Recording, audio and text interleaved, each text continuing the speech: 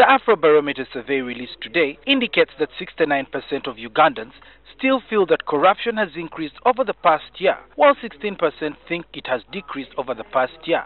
9% still think that corruption has stayed the same. Much as there are systems in place, much as efforts are being made, people are getting more and more sophisticated, and the corruption we are looking at right now is of a different scale and magnitude.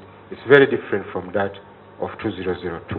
According to the report, the police is perceived as the most corrupt institution at 68%, while tax officials and government officials come second with 48%.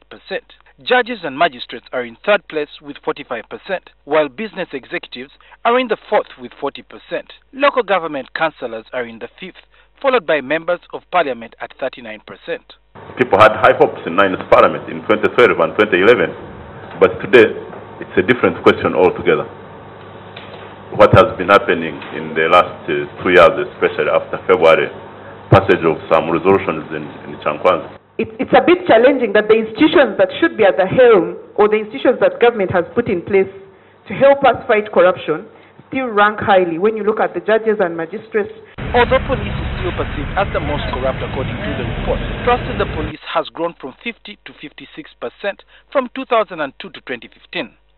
According to the survey, trust in the president has also increased from 59 to 79% from 2002 to 2015.